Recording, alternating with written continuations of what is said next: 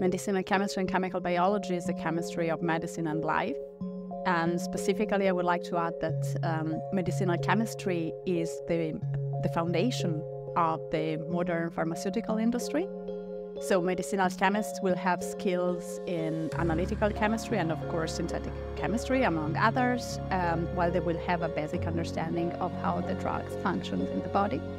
Studying medicinal chemistry and chemical biology in UCD will give you the best preparation for working afterwards in the pharmaceutical industry or in biotechnology fields, or even go farther and study farther, for example, in the frame of a postgraduate program that might be a master or a PhD, and you can become an academic yourself. I love the lab. That's really where you get to meet people, and science is great for that.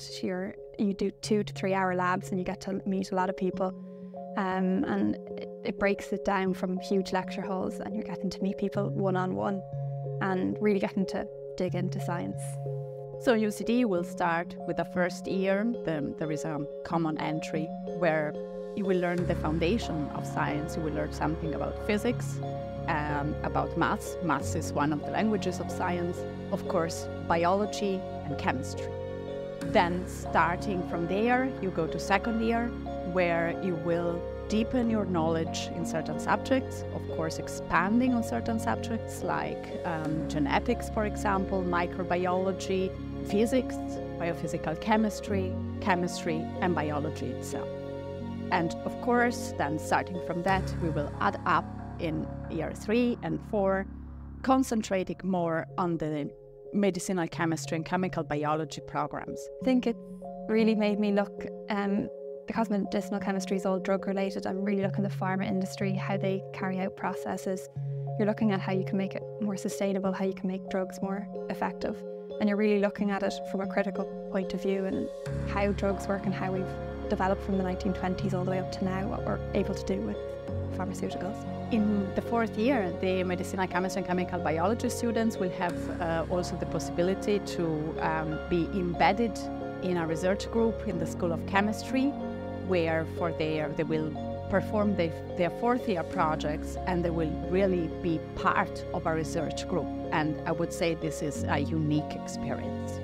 Students can take placement in industry that is around 6 to 10 weeks in summer, where they learn to apply their skills, what they have learned in lectures in real life. I think I'll always remember the labs. They were very intimidating at the beginning, and you go in and it was all very white and didn't know where anything was.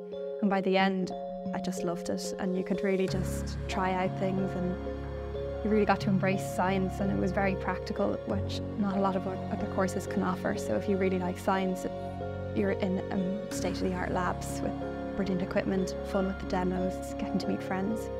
I loved the gaps in between the labs and the lectures, because you could go study, you could go to do sports, you could meet friends, and it was just a real freedom that you don't get in school. And I loved being able to schedule my own time to what suited me that day.